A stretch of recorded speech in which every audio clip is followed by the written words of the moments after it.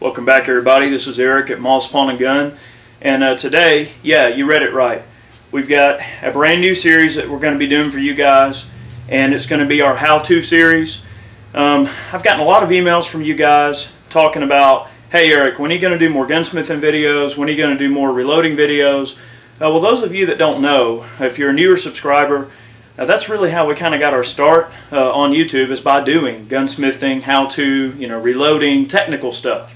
And I realized that, we have kind of gotten into some of the more entertainment-oriented things, but we do want to keep those concepts coming for you guys because I know a lot of you guys are earlier subscribers and you like those early how-to videos. So the only way I can really do it and keep it going for you guys, we're going to do it in a how-to episode, hopefully each week.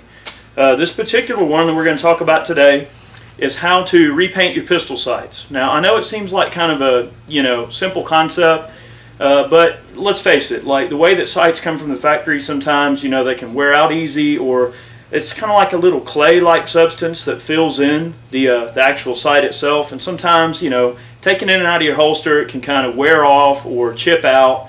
So I'm going to show you how to fix that situation, and hopefully this video will be a nice, quick, easy how-to. And like I said, each week we'll try to have one how-to video related to gunsmithing, reloading, that kind of thing.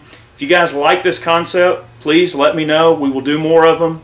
We're going to try this, see how it works, and let's get started. All right, I'm going to show you all a method for doing this that to some of you might be a little bit unorthodox. We're going to be using Brownell's Acroglass. It comes in two parts. You have a hardener and a resin. All right. We're going to use a pigment. Now this can be any pigment you want. In this case we're just using model paint, yellow model paint, and we'll also use some orange. A small pick to apply the paint.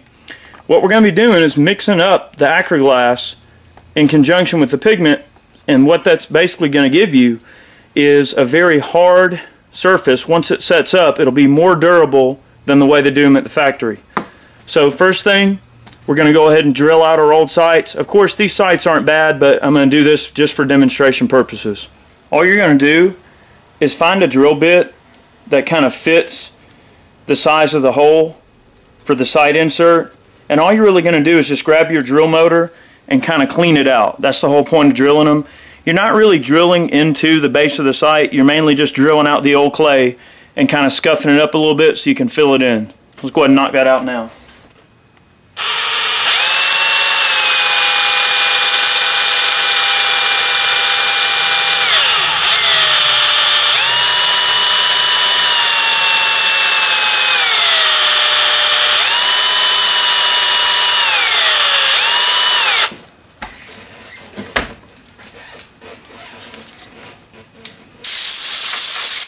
That's probably way more than enough right there, but just to show you.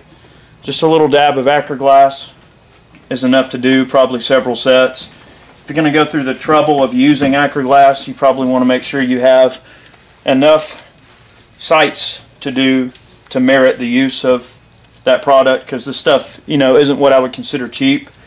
You can forego the use of the Acroglass if you want. You don't have to use it, but we're going to try it. Of course, you see we've got the resin, and then I've added a little bit of hardener. It's not a super precise mixture, but we'll call it that right there. And we're just going to grab this little pick and mix up the Acroglass, and then we're going to add our pigment. Kind of like mixing colors for artwork. Just going to take some of the pigment and drop it into the Acroglass like this and mix it up. It's going to make kind of, I guess, like a little paste, which is what we're looking for. Alright, we're going to take our mixture and simply drop it into the hole and just kind of let it flow. It's going to be a little sticky because of the Acroglass, but work fast, okay? Go ahead and drop that in, and we're going to let that sit up. I'm going to go ahead and do the other sight, front sight on the Kel-Tec, and then we'll move on to the orange, finish up the back. Alright, front sight on the Kel-Tec, same thing. Just doing two guns just to show you. And again, work quick. We're going to go high visibility yellow on the front and orange in the rear. I'm going to go ahead and mix up our Acroglass with the orange just like we did before. Basically, you're just adding pigment to the Acroglass, and you're going to work quick because it'll get real sticky. Acroglass might be a little bit cost prohibitive. That's fine. You don't have to spend the money on the Acroglass. You can just use regular model paint, and it'll last probably just as good as what you got from the factory.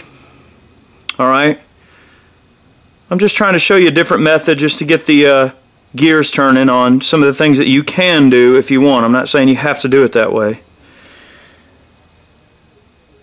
You know, be careful not to overfill them. Drop just enough in there to fill them out so you don't have to do any kind of, you know, picking later to pick out any excess.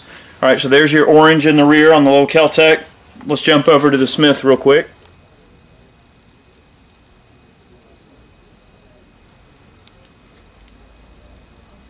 And again, people, work quick with the Acroglass because it will gel up on you. I'm real curious to see how these particular sites hold up with the Acroglass. I imagine that as long as you scuff them up pretty good, it should be pretty dang, as long as you scuff them up good, it should be pretty durable. Only time will tell how these sites will hold up, you know. But I think with the Acroglass in there, it's really going to help these things go the long run. Alright, here we see the little Smith & Wesson M&P, and those filled in quite nicely. We're going to have to let those cure up before we shoot them or anything like that, but very nice looking rig. I know there's a bit of glare on that one. Well, I hope you guys enjoyed this video. You know, this of course was presented as much in a how-to form as possible. Remember, the whole point of a how-to video is for you guys to learn detailed instructions on how to perform a certain task. We hope you enjoyed the video. Please subscribe, rate, check us out. Of course, leave your comments below if you have any questions, or if you'd like to comment on, you know, whether or not you want us to do more of these, or ideas for how-to videos, what you want to see. Let me know and we'll do more of these. If you like this concept, we'll keep it going. So if you like it, comment below, let me know, and I'll carry that as a factor in my decision on whether or not I, you know, do this more. I'm assuming that we're going to keep going with it. But again, if you like this video concept, let me know. And thanks for watching, people.